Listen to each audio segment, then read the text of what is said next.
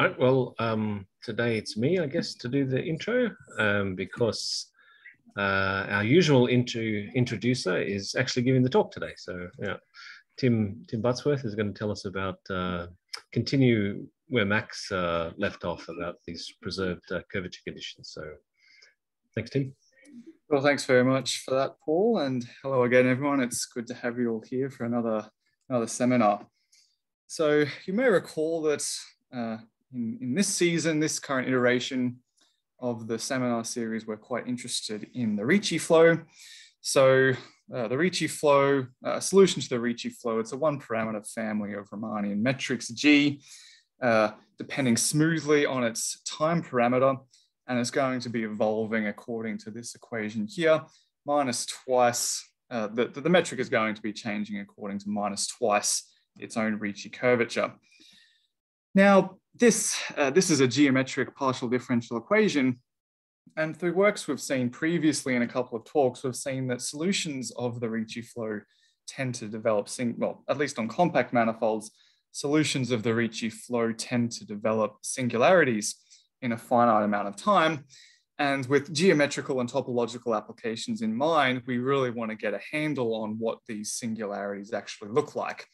The long-term goal, I suppose, is if we can understand what these singularities look like, that gives us a lot of good information about what the original manifold looks like. We might not a priori know what the topology of the manifold is, but understanding these singularities might allow us to do that. And it might even allow us to continue the flow past this singularity. You couldn't hope to flow through a singularity without having any information about what it actually looks like. So in order to get a handle on these singularities, like with any geometric partial differential equation, the idea is to produce a number of key quantities that describe enough about the geometry of the Ricci flow, but also things that you can simultaneously control along the flow. And this is what we're going to be. We're going to be having a look at some of these quantities today. So usually, I guess the basic thing to try would just be to come up with the quantity and try and bound it with the maximum principle. There is some subtleties here though, because the basic scalar maximum principle might not be useful because we want to control quantities that aren't nicely presented as scalars. And so we need some more machinery. That would be the tensor maximum principle. And this is what Max talked about the last few talks. So let me remind you where we were up to. I suppose that when it comes to intrinsic geometric flows, getting a good handle on the Riemann curvature operator is probably the best thing you can do. The Riemann curvature operator, which I'm going to be noting with this mathcal R here, it basically contains all of the information, all of the geometric information we could possibly want, roughly speaking.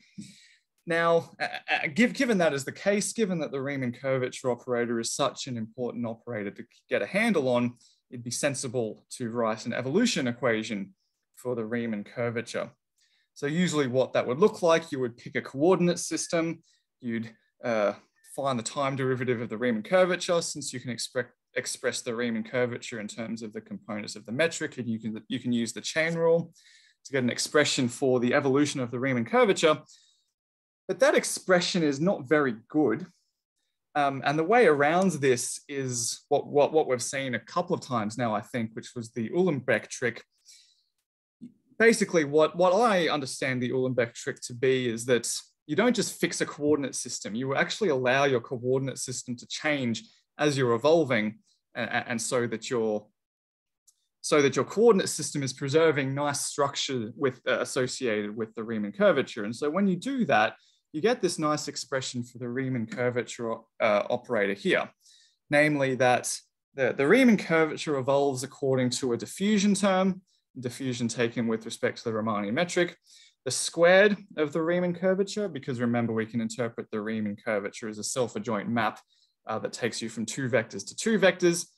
And this other interesting term here, which is the Lie algebra square of this Riemann curvature operator. It is a square, so this basically has the same scaling law as this term here. Okay, so I suppose what we're going to aim to do today is look at this equation, work out what it can tell us about the original solutions of the Ricci flow in 3 dimensions. So why 3 dimensions? Well, there's nothing to study in 1 dimension. There's no such thing as intrinsic curvature in 1 dimension. In 2 dimension, we didn't do it in great detail, but there were some comments that Max made about the Ricci flow on surfaces, and maybe that's something we can look at in a bit more detail later. But of greatest interest to us this morning will be the evolution for 3-dimensional manifolds. So what is quite fortunate for us is that 3-dimensional manifolds are exactly the subject of the Poincaré conjecture. So hopefully by studying enough 3-dimensional Ricci flow, we can get a good handle on the topology of 3-dimensional manifolds. Okay, so what does the Riemann curvature look like in 3 dimensions? Well, you can always diagonalize the Riemann curvature. Let's say its eigenvalues are λ1, λ2, and λ3. In dimension 3, it's pretty straightforward to get a handle on what the Lie bracket square of an operator is. It basically just spits out all of these cross terms here. And so therefore we get this nice expression for r squared plus r hash. So why is this important? Well, you may recall that, well, let's just back up for just a second. Roughly speaking, what the tensor maximum principle tells us is that in order to get a good handle on what solutions of this equation are doing, it suffices to get a good handle on what solutions of this equation is doing. Being a bit more careful about that, this is just algebraically related to R. And so this is actually an ODE. And the tensor maximum principle says that if we can find some good properties that are preserved under this ODE, then the same is going to be true for the more general PDE, provided that the conditions we're interested in are convex. You absolutely do need convexity because this diffusion term will cause problems otherwise. Okay, and so what that means is that in order to get a good handle on Ricci flow in 3 dimensions, it really suffices to get a good handle on solutions of this of these 3 ODEs here. Now, these ODEs are quite nice. We'll go on to make some studies, some good observations about behaviors of these ODEs in a second. But before I do that, I'll also just point out that with the Riemann curvature given by this, the Ricci curvature eigenvalues are just found by summing up pairs. And if we assume that λ1, λ2, λ3 are increasing, then the Ricci curvature eigenvalues in increasing order are λ1 plus λ2, λ1 plus λ3, and then λ2 plus λ3. So if we make the convention that λ1 is the smallest Riemann curvature eigenvalue and λ2 is the second smallest, then λ1 plus λ2 is going to be the smallest Ricci curvature eigenvalue. Okay, now let's get in to the study of these already. Yeah. So you mean smallest initially, or is this preserved by the ODE? Well, so you can have. So what we're going to do as we're going through the ODE, we're going to allow ourselves to change so λ1 is defined to be the smallest eigenvalue, and λ2 is defined to be the λ2 is defined to be the second smallest always. And so one subtlety that we are going to have to address is the fact that the basis that diagonalizes this thing is going to possibly change as we evolve. So maybe the correct thing to do is to say λ1 equals the minimum eigenvalue of R. So that's what we're going to do here. Cool, thanks. Okay, now these ODEs were actually treated by Max a couple of weeks ago. In particular, we've already seen applications of the tensor maximum principle. He used the tensor maximum principle to show that non-negative Ricci curvature is preserved. So for example, if λ1 plus λ2 is greater than or equal to 0, then the same is always going to be true as you go through your Ricci flow. He also looked at Hamilton-Ivy pinching. Now, it's a slightly technical statement, but my best interpretation of what Hamilton-Ivy pinching says is that if you do happen to have negative Riemann curvature, it's not going to cause you many issues. Negative Riemann curvature is always going to be dominated by positive Riemann curvature if the negative curvature gets large. So as you go through the Ricci flow, as you get close to a singularity, you might be worried about having negative eigenvalues of the Riemann curvature.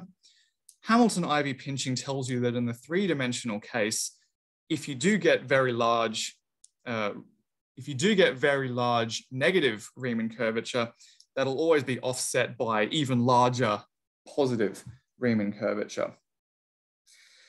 Okay, so before getting into the really hard analysis, well, it's not that hard, but before getting into the analysis, I thought I'd briefly take you through some numerics. So what you may notice about this system of ODEs here is that the right-hand side is a homogeneous second-order polynomial. So that means that this system of ODEs has a nice scale invariance. If you scale time and scale your lambda functions appropriately, you're going to have a scale invariance, and you can take one solution and map it into another solution. Now, what that means is that, well, I claim that it therefore suffices to consider this renormalized equation here. So if this was our original equation, we chuck in this extra term here, and the point of this adding in this extra term is that now the norm of the solutions of this ODE are actually preserved. And you might think, well, this is a completely different equation. Why would we care about that? Well, first of all, it's easier to study solutions of this particular equation if you know they're preserved to the sphere, because, well, numerically at least, you know that solutions of this equation are going to blow up because you've got this lambda squared term there. And when things blow up, they become a bit difficult to handle numerically.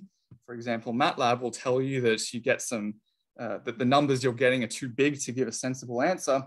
So instead you can rescale. And because of the scaling invariance of this property, you can uniquely use, if you have a solution of this equation here, you can always uniquely rescale it to work out what the original solution was.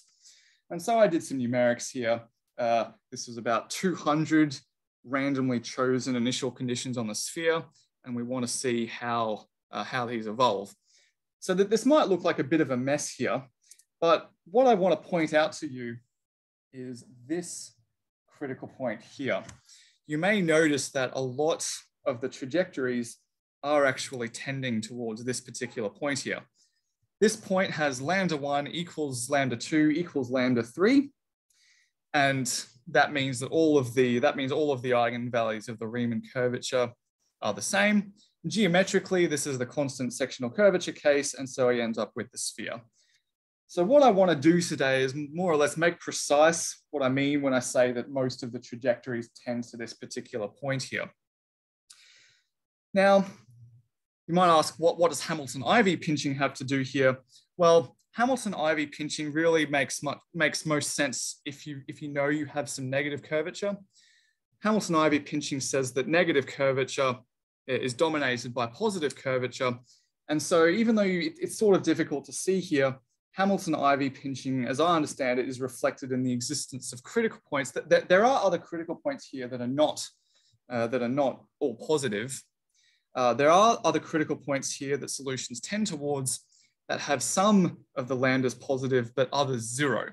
And this is precisely what Hamilton-Ivy pinching says. It says that in the limit, you're going to have non-negative curvature. But the focus for today's talk is going to be the setting that the situation in which we already know that we've got positive curvature. Because if we start with positive curvature, the hope is that we're going to be tending towards this critical point here. Okay, let's get into it. So there are certainly lots of good resources available for this sort of material. I actually tend to prefer using toppings lectures on Ricci Flow for this sort of thing. I find it quite comforting reading through topping because it's I find it quite easy to understand, quite succinct, and yet it still simultaneously seems to cover a lot of good information. So this was my preference. And so basically all of the proofs I'm taking come for the rest of this talk from now. Most of the proofs I'm going to be showing you came from that particular work. So how do we do this? We've got our system of ODEs. We know we have the tensor maximum principle. So what we need to do is find useful quantities that are preserved under this ODE. But remember, that's not quite enough.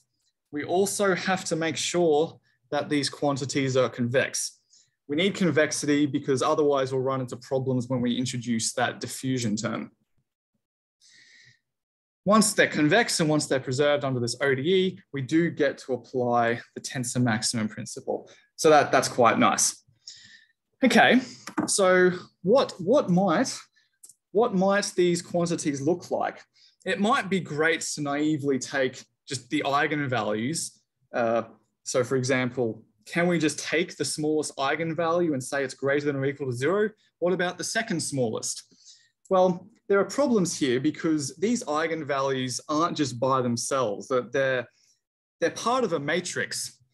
And simply selecting an eigenvalue from a matrix, that might not be such a great function. How do we remedy that? Well, I guess the first question we need to ask is, if we do simply select an eigenvalue from a matrix, or more precisely, if we consider the function that takes as input a matrix and as output one of its eigenvalues, is that function actually going to be convex? In general, the answer is no, but the answer becomes yes if the eigenvalue you're selecting happens to be the smallest or the biggest eigenvalue. So this is going to be the first result that we cover today that's going to be quite useful going forwards. Let f be the function that takes as input a symmetric n by n matrix, and as output, it sends such a matrix to the smallest eigenvalue. This function is going to be continuous. It's not going to be differentiable, but even though it's not differentiable, it still happens to be a concave function. And of course, by taking minuses of everything, you get a similar statement in reverse. If you take the function which records the largest eigenvalue, that function is going to be a convex function. So this is quite useful. And the proof is fairly straightforward. So remember what it means for something to be concave or convex. You have to take as input, you have to put this expression here into the function and relate that to f of this and f of this. So how do we do it? Let's take two symmetric matrices, let's call them A and B. And I'm going to consider this line of symmetric matrices, which goes from A to B. Now, for a given S, let E be a unit norm vector for the smallest eigenvalue. So we know that because it's a symmetric matrix, it's definitely going to have all real eigenvalues, and in particular, it's definitely going to have a smallest eigenvalue with a non-trivial eigenspace. Just pick one of those eigenvalues and rescale so that it has a unit norm. So what do we do? Well, remember what we're trying to do is say, well, this is the inequality we want in order to get concavity. How does this go? Well, just literally by definition, we have that f, because remember f takes the smallest eigenvalue. By definition, the smallest eigenvalue is just the number that you get when you take the inner product of this matrix applied to that vector with that same vector. By linearity, we get s and 1 minus s out. Now this is where we really need to use the fact that the eigenvalue we're dealing with is the smallest. This argument breaks down otherwise. Because this is the smallest eigenvalue, we know it's greater than or equal to the smallest eigenvalue of just A by itself. So this is just S, the inner product of AE with E. So certainly this is going to be smaller than what you get when you take the smallest possible choice. And the same is true over here. But this is just another way of characterizing the smallest eigenvalue. The smallest eigenvalue of this matrix A is simply the smallest you can make this expression when you're allowing E to range over unit norm eigenvectors. And the same is true over here. So you get this expression, and of course, this is enough to conclude that this function is concave. Simply by sticking minus signs everywhere, you get the same argument to show, well, the same argument also shows that the largest eigenvalue is going to be a convex function. Okay, so this is quite good, especially in 3 dimensions. In 3 dimensions, this is very good because it means that, well, let's take a symmetric 3×3 matrix, and let's say lambda 1, lambda 2, lambda 3 are its eigenvalues in increasing order. Maybe a slightly more high-powered way of saying the same thing is that lambda 1 is a function that goes from, well, actually all of these functions are going to be going from symmetric 3×3 matrices, and they're going to put you into R. Lambda 1 is the function that records the smallest eigenvalue. Lambda 3 is the function that records the largest eigenvalue, and lambda 2 is the one that gets the other one. Okay, so that's how we're going to think of lambda 1, lambda 2, and lambda 3. Now we know that lambda 1, wait, I've gotten mixed up. Lambda 1 is concave, lambda 3 is convex. And so that means lambda 3 is convex and minus lambda 1 is convex. So that means the sum of those two things is also convex. And we also know that the smallest one, we know that lambda 1 plus lambda 2 plus lambda 3, the function which records the sum of all of them, well, the sum of all the eigenvalues is precisely the trace. This is actually a linear function from the symmetric 3×3 matrices into R. And so that means this is both concave and convex. And so in particular, if we add or subtract this trace expression from a function that's concave, we're still going to get something that's concave. And if we add or subtract this trace to something which is convex, then the result is still going to be convex. So this is great because it means that the sum of the two smallest eigenvalues is going to be concave, and the difference, the largest difference of the eigenvalues is going to be convex. This is great because lambda 1 plus lambda 2, well, remember, this is precisely the smallest eigenvalue of the Ricci curvature. Okay, so let's get into establishing some applications of this result. Our first result is a slight upgrade of one that we've already seen. So Max showed us a couple of weeks ago that non-negative Ricci curvature is preserved. This statement here is going one step further. It's saying, well, if we quantify the non-negativity of the Ricci curvature with this number beta here, then this result is saying that if the Ricci curvature is bigger than beta, then it will continue to do that. It will continue to be that way. The preservation of non-negative Ricci curvature is this result with beta equals 0. Okay, so the way we're going to quantify this is with the function psi1 is equal to beta minus lambda 1 minus lambda 2. So remember, I said that lambda 1 plus lambda 2 is concave, which means that this function is a convex function, which means that insisting that psi1 is less than or equal to 0 is a convex condition. So that part of the lemma, I think, is fairly obvious. What perhaps is not so obvious is the fact that lambda 1 minus lambda 2 being bigger than beta is actually a condition that is preserved under the ODEs. So let's have a look at that. The first observation that you have to be a bit careful about is this one here. You can't just simply bash this into the ODE and hope everything works out. First, you have to realize that because psi1 is less than or equal to 0, that implies that lambda 1 plus lambda 2 is greater than or equal to beta, which we said was greater than or equal to 0. So the sum of the two smallest eigenvalues is greater than or equal to 0. that implies immediately that lambda 3, which is the largest eigenvalue, also has to be greater than or equal to 0. Now we can just do our computation. This is fairly straightforward. Lambda 1 squared plus lambda 2 squared plus lambda 3 times lambda 1 plus lambda 2.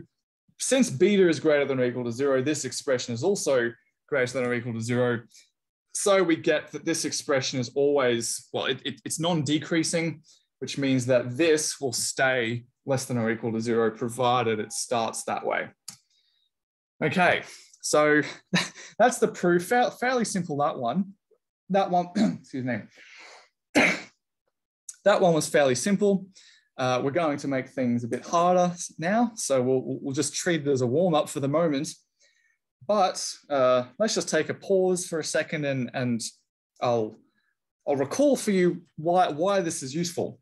Lambda 1 plus lambda 2 is the smallest eigenvalue of the Ricci curvature, and so geometrically, we're now able to use the tensor maximum principle to prove that if the Ricci curvature is greater than or equal to beta, then it's going to stay that way for all future times. We're not going to lose this positivity of the Ricci curvature. So that's a good start, but we have further to go. Maybe I'll break at this point and see if there are any questions before things start getting quite technical. Yeah, just a quick one. So I seem to recall there being some kind of ON invariance required to apply the maximum principle, or am I misremembering something? Yes, you do need ON invariance, but I think it's pretty clear that ON invariance, if you take a symmetric matrix and apply an ON action to it, you still get the same eigenvalues. So I think it's pretty clear that, well, these conditions, not only are they convex, but they're also ON invariant as well. Is that okay? Yeah, it's clear. I just wanted to make sure that that's what we needed. Yeah, no, you are right. I guess I was being a bit careless with my application of the... That's cool. There was also, invariance under parallel transform, but I think that one's pretty clear as well. Yeah, okay. Maybe that's something I should look at some point later. Interesting, thanks.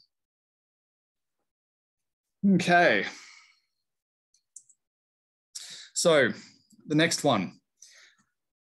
We're going to introduce a psi2 function and psi3 and a psi3 function, which can be used to keep track of useful geometric quantities. Now, the good news is that because psi1 is because we know that psi1 is a convex condition that's less than or equal to 0, when proving all of our future results, we're allowed to assume, when showing preservation under the ODE, that psi1 is less than or equal to 0. And so with that in mind, let's fix a beta greater than or equal to 0, the same beta that we had from before. And now, now we're going to have a look at, we're going to pick an epsilon between 0 and 1/3, and we're going to have a look at the quantity psi2, which is equal to delta lambda 3 minus lambda 1 minus lambda 2. And we're going to set delta equals to 2 epsilon on 1 minus 2 epsilon. And we're going to look at the condition psi1 comma psi2 is less than or equal to 0. Now, I have a question for the audience before we move on, see if you can work this out. Why is it so important for this computation that delta is between 0 and 2? Why would I not really want delta to be any larger than that? Equivalently, why do you think I need epsilon to be between 0 and 1/3 here? Any ideas why that would be the case? Did I just pull this number out from nowhere? Or is there something more deep going on here? I mean, if delta is 1,000, then phi2 is not going to be negative, right? Psi2 is not going to be negative. Well, I mean, yes, I guess is the answer to that. It all comes down to do with the facts that I'm suggesting that lambda 1 and lambda 2, lambda 3 have this particular order. If I set, for example, delta equals 2, then saying that 2 lambda 3 minus lambda 1 minus lambda 2 is less than or equal to 0, well, that's that's not a very interesting condition because that implies that all three of these eigenvalues are the same. And so this is where delta being between 0 and 2 comes in handy. Otherwise, this condition doesn't really make any sense. So I just thought I'd point that out before moving on. Okay. So how does the proof of this result go? Well, let's have a look at the evolution. Let's have a look at the evolution of this quantity. So just recall that lambda 1 dot is given, well, let's just do this for all three of them. Lambda I dot is given by lambda I squared plus lambda j, lambda k. J is not equal to k, is not equal to I. So these are the equations that we're dealing with here. And so we just substitute these into the expression for the evolution of psi2.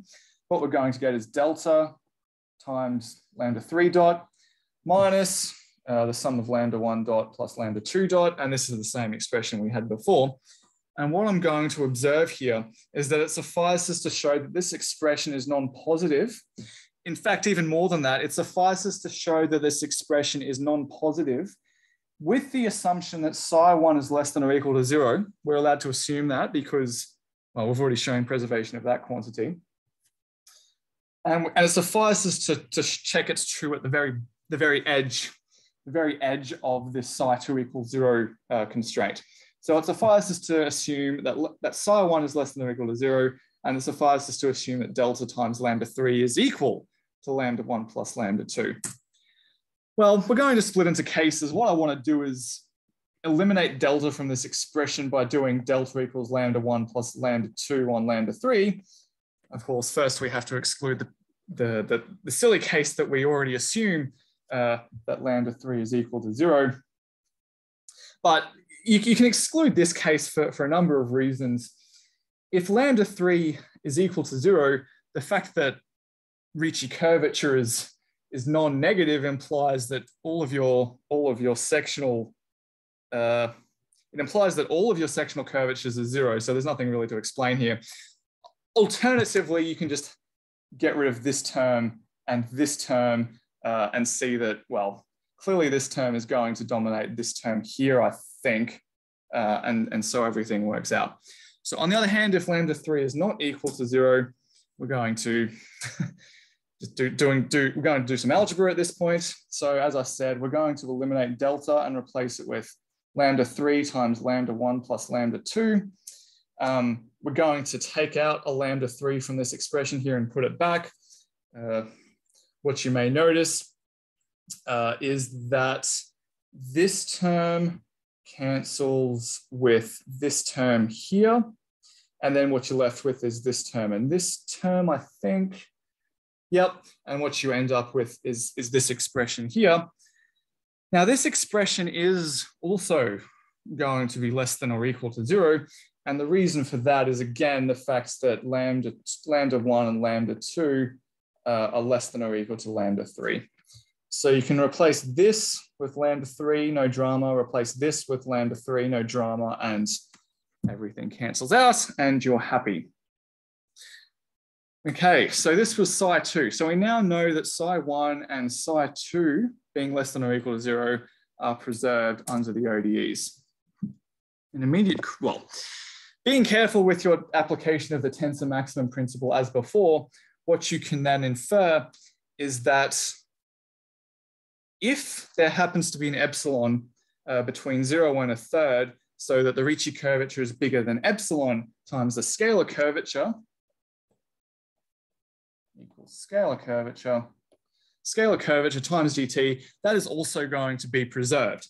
And I'll just point out again where this 1/3 came from. It doesn't really make sense to have epsilon being anything bigger than 1/3, because remember, the lowest Ricci curvature eigenvalue is lambda 1 plus lambda 2. Scalar curvature is going to be twice, maybe I'll relabel that, twice times lambda 1 plus lambda 2 plus lambda 3. So again, it doesn't make sense for epsilon to be anything bigger than a third, because then you start contradicting your sequence, your assumed ordering of your eigenvalues. Now, I've got another question for the audience. My claim for you is that knowing this is better than knowing this. Why is that? Or at least make me right. Explain why I might be right when I say that this condition is better than the first one. Why is it better knowing that psi2 is less than or equal to 0 is a better condition?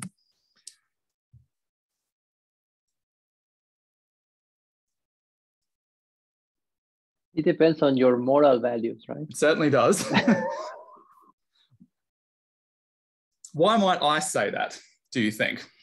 I get in general it's not, right? But for Ricci Flow. Yeah, I guess so. So I guess I need to explain why I think it's better now, because people seem to not be agreeing with me. So I claim it's better because this is a scale invariant inequality, whereas this one is not. And so the aim is, of course, to get closer and closer to the singularity. What we're going to do is rescale. But of course, near a singularity, we would expect the Ricci curvature to be quite large. And so the fact that it's quite large doesn't mean anything when you rescale. This condition, on the other hand, does not become worse when you rescale close to the singularity. And so when you're rescaling close to the singularity, you'd expect this inequality here to possibly be more useful for you.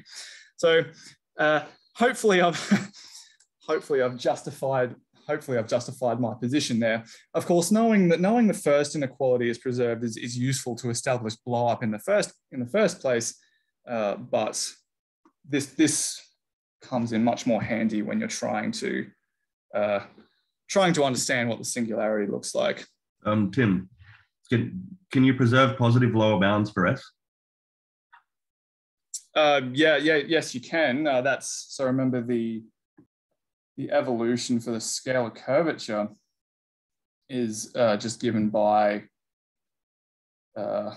something like the diffusion plus twice the Ricci curvature squared. And of course, this term has a sign. And so usually you're good when it comes to establishing lower bounds for the scalar curvature. Does that make sense? Yeah, thanks. Perfect. Okay, cool. Yep. All right. So now I'll have some time to get through. Sorry, Tim, one more.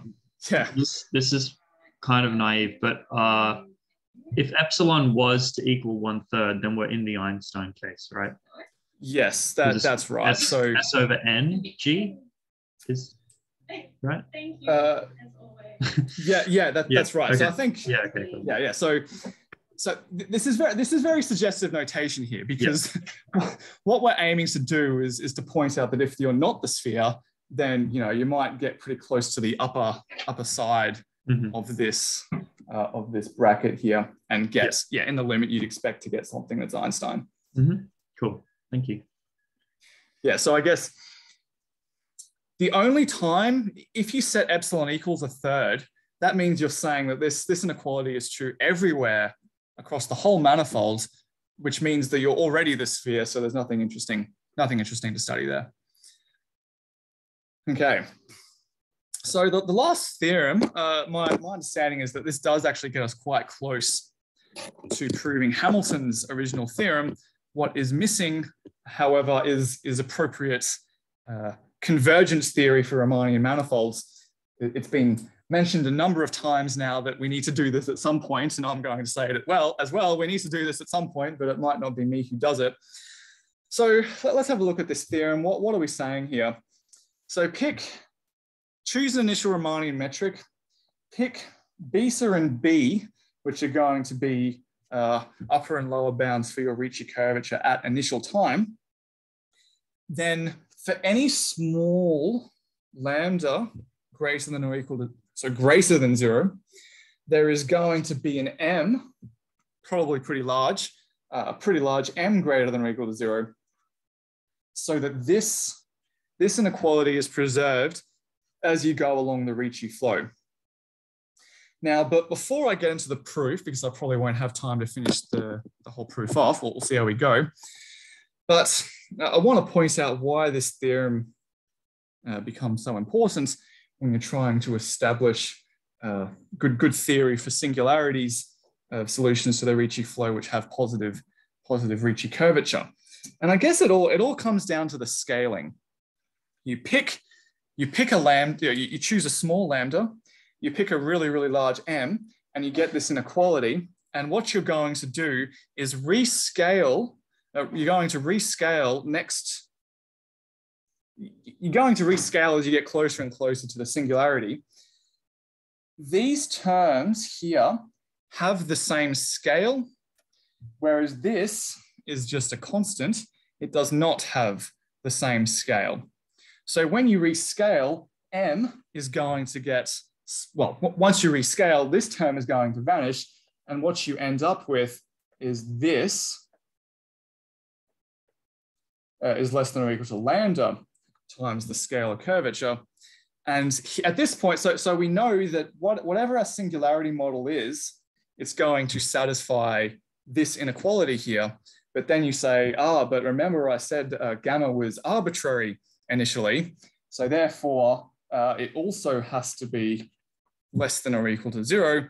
And therefore, our singularity model is going to be Einstein. Several details there that I have overlooked, but this, I guess, is the idea behind establishing roundness of our singularities.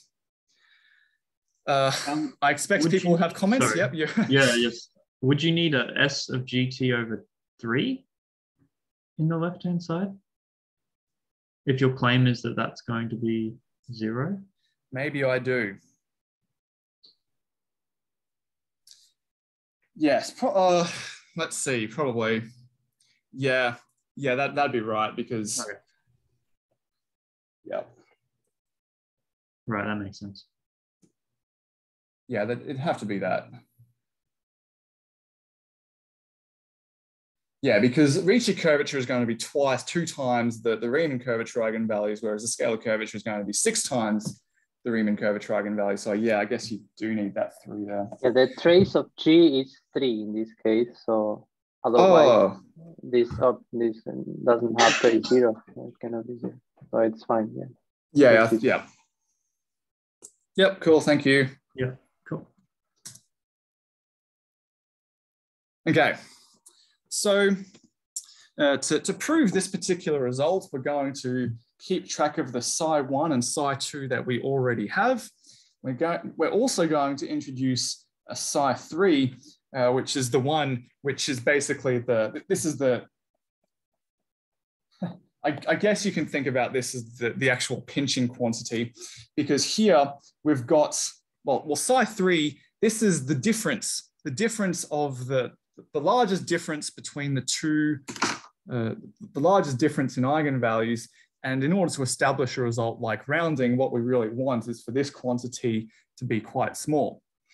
It turns out that, well, at least the way Topping did it, it's difficult to do this straight out, but instead you need to offset it with this particular term here, minus a times the smallest Ricci curvature eigenvalue raised to the power of theta. And it becomes quite important that theta is less than 1. So these are the quantities we're going to be dealing with. Clearly, the strategy is to show that preservation of all of these quantities for I is equal to 1, 2, 3. This is something that is preserved under the Ricci flow, and that'll get us close to what we want to establish. Okay. But first, maybe we should just point out that these are actually less than or equal to 0 at initial time. Well, psi1 is less than or equal to 0 because the Ricci curvature is greater than or equal to b sub g naught. That's what we said initially. Remember, psi2 being less than or equal to 0 is equivalent to Ricci curvature being greater than or equal to epsilon times the scalar curvature of g naught times g naught. In this case, our epsilon comes from taking beta on 3 times b. So where does that come from?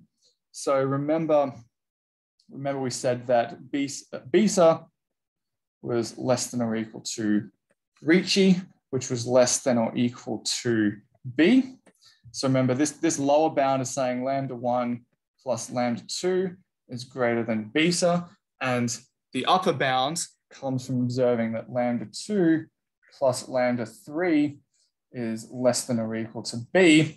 You make some, you include some lambda 1s in here, do some rearranging, and what you can do is establish this lower bound here.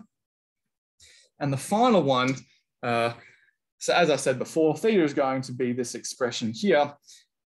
Given theta is fixed, you'll always just be able to make a large to ensure that psi3 is less than or equal to 0.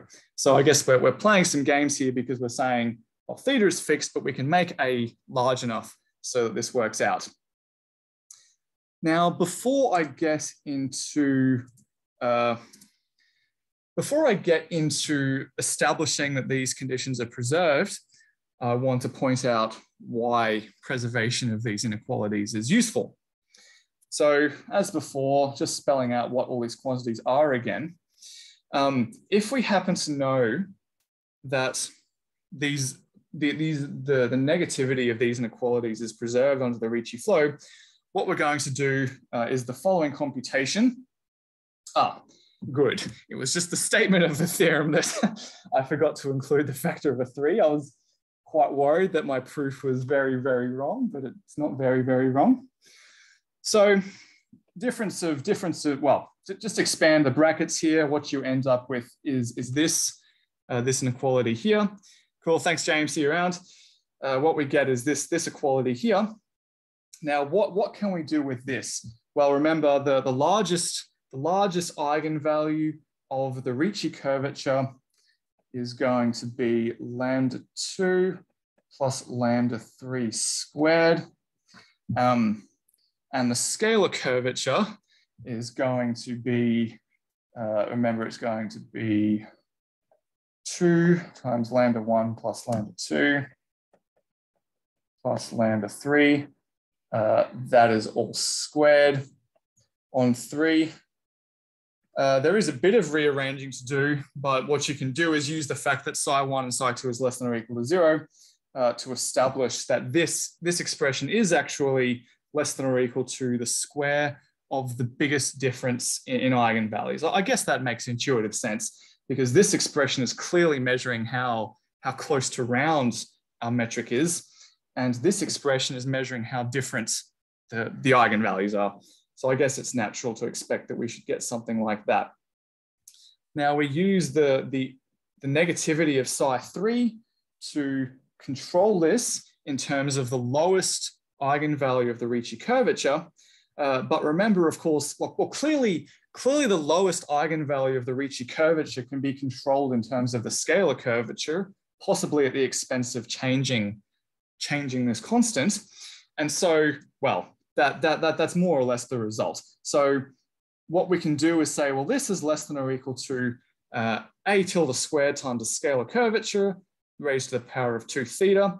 If we take the square root, what we're going to get is this expression here, where m is chosen to be the supremum of this expression over positive s. This is where it becomes quite important that theta is in fact less than 1. So this is why knowing preservation of the inequalities is useful for us. Now, I guess I'll finish off the proof by pointing out why we do get preservation of negativity of psi3. So just remember what the quantities are, what the ODEs are. Now, it turns out to be more, instead of directly computing the derivative of this, it turns out to be more useful to compute the derivative of the logarithm of the ratio, because clearly it would suffice to show that this derivative is less than or equal to 0 whenever this is less than 1, I think, yes. And so of course we can use the good log rules of derivatives. What we end up with is this. So this is just the derivative of lambda 3 minus lambda 1. There was some cancellation of squares that's going on here. So remember, lambda 3 gives us so what have we got here? Lambda 3 squared. Oh, that's right. Yes. Sorry, my bad. So what we're going to get here, this is going to be equal to the derivative of ln of lambda 3 minus lambda 1 on dt. So this is just going to be lambda 3 minus lambda 1 on bottom times lambda 3 dot minus lambda 1.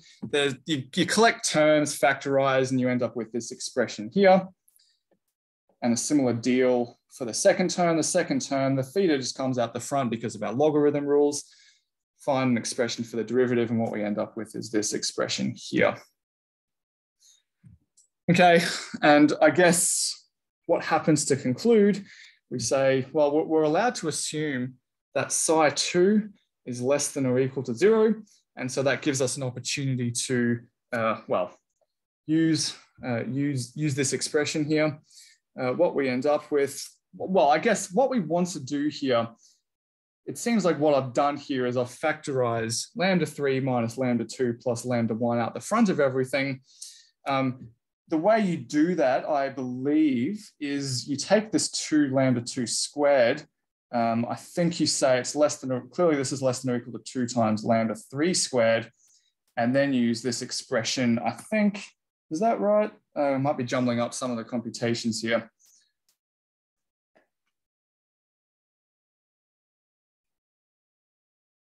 Maybe I'll have to do this in a bit more detail next time. But in any case, what we end up with is this expression here. And of course, remembering how theta was defined to be, well, precisely 1 divided by this, 1 divided by 1 plus delta on 2.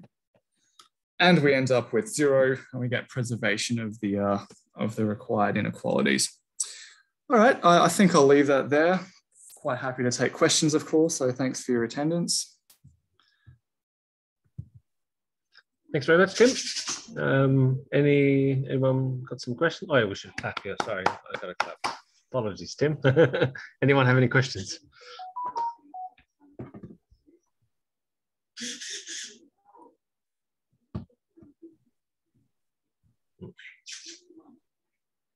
Very good.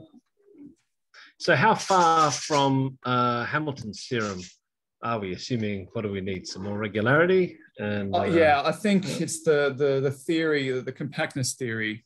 We need machinery to take limits, and I think that's basically all we're missing at this point now. I think you can actually bypass that if you use there's some other theory, like if you're close to an Einstein metric, then you are a space form or something. If I'm remembering right, this was from Bandler's course. Okay. Yeah. Right. It's like a stability result or something, maybe. Something like that, yeah. Yeah. I guess how he did it. He skipped all the compactness theory to prove Hamilton's result, and then he did the compactness theory. Yep. Yeah. Right. Yeah. In either case, I guess it's still, looking at the dynamical stability of the sphere under the Ricci flow, I guess is, because I guess actually that's another way you could do it. Was that just a normalized Ricci flow argument? Yeah, I mean, use this pinching thing, right, to show that you're pinching towards an Einstein metric, and then somehow there's some theorem that I think is possibly quite deep that you can argue that when you're close to an Einstein metric of positive scalar curvature, then you're a sphere or something. In 3 dimensions. In 3 dimensions, yeah. Right. So it's a slightly stronger, bit more than stability. It's sort of rigidity that anything nearby. There's a gap, kind of gap theorem, sort of. Yeah, but don't quote me on that. I'll have to look it up properly. Yeah, I haven't looked closely at the notes either, actually. There's still some work to show you get nearby, in a sense, because you have to show. Here it says if the curvature is large, then in that region it's pinched. But you still would need to show that it gets pinched everywhere. Yeah, that's true. So you can make a gradient estimate or something. But doesn't that Okay, I guess it doesn't follow automatically just from the scalar curvature inequalities you got. I mean, you have to use compactness at some point.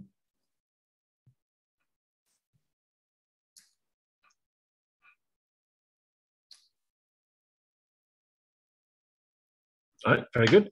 Does anyone have any other questions that are slightly less vague than mine? More educated?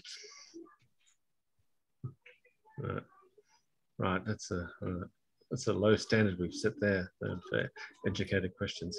Sorry, I'm just kidding. All right, well, thanks everybody. I guess Tim's going to continue next week. What do we have planned for next week, Tim? Well, I think my plan for the moment was to go through some of the good examples in the Chow Ricci Flow book on how this breaks down in any dimension bigger than in any dimension bigger than 3. There are lots and lots of, well, people have made careers out of constructing counterexamples to these sorts of things. So I thought it might be interesting to go through some of those. Just in case anyone had any naive expectation that this would this should work in all dimensions. Well, in some sense it does, right? But not for proving, well, you know, yeah, depending on how you generalize. Yeah, the problem is Ben wrote a book on this, right?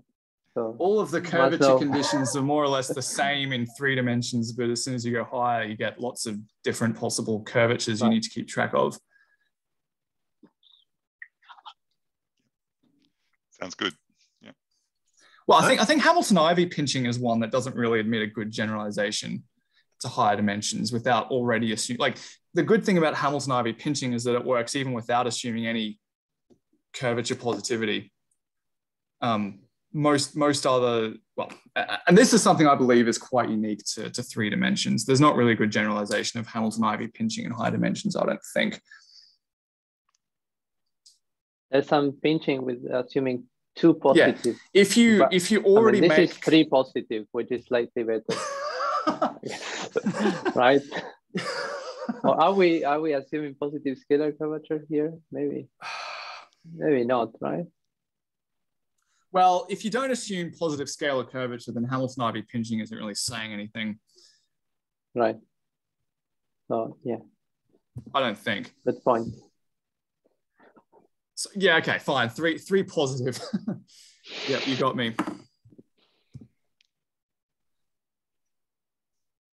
All right, very good. That seems like a good point to stop then.